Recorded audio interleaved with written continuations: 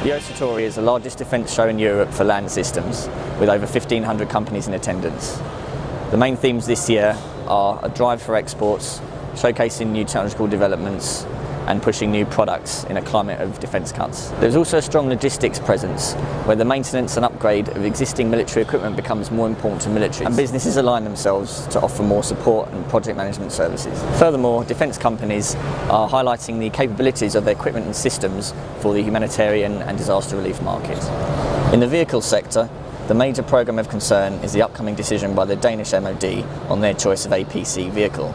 The contenders include FFG, BAE Systems, Nexter and GDELS with tracked and wheeled offerings. Trials have been completed. Of the major announcements at the show, the highlights have been the partnership of Nexter and Avibras to offer Nexter's Caesar 155mm truck-mounted artillery gun to the Brazilian market. Nexter is also displaying a modified version of the VBCI APC that offers more space for troops and improved mobility with rear-wheel steering. Some high-ranking British military personnel were also seen being briefed on the vehicle, as it could be a contender for the UK's utility vehicle programme. ATK has received a contract from Jordan to equip one of their C-295 aircraft with the M230 weapon, converting it into a gunship.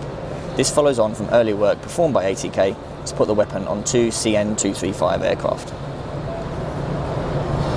And Rheinmetall were displaying their new prototype vehicle, the 4x4 Survivor R, which is equipped for CBR in operations. They have a customer in mind for the launch of this vehicle, and it fills a gap in the lighter end of their product portfolio. Additional highlights are the launch of an upgraded 8x8 Piranha vehicle known as the Piranha 3 Plus by GDELS. This will offer increased payload capacity, and the company has also released details of its ATTV and quad bike, which, although are latecomers to this market, should prove to be competitive.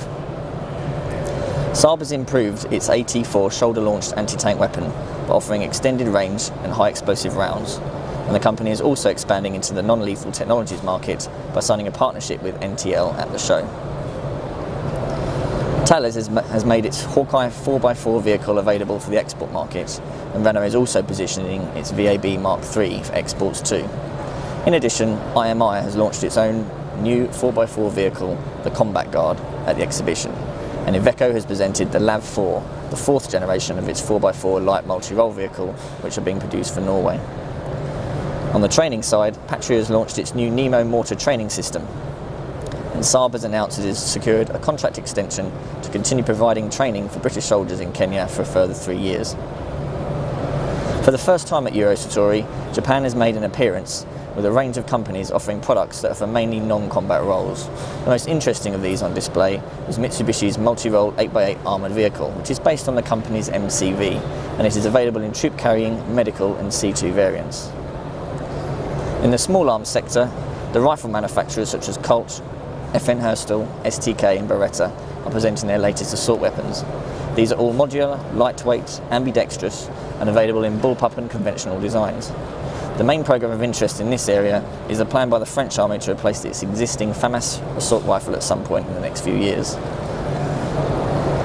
In the unmanned sector, RUAG is testing its new Vero UGV sensor system on the General Dynamics Eagle 4x4 vehicle and plans to enter production in 2016. In addition, Aeronautics has presented its Orbiter Mini UAS as well. Overall, the show is as busy as ever, and despite the absence of any major contracts or orders, it was interesting to see how various industrial groups are positioning themselves in these relatively lean years, aggressively marketing their products and entering into more niche markets. We'll have to watch this space to see whether these strategies will prove successful.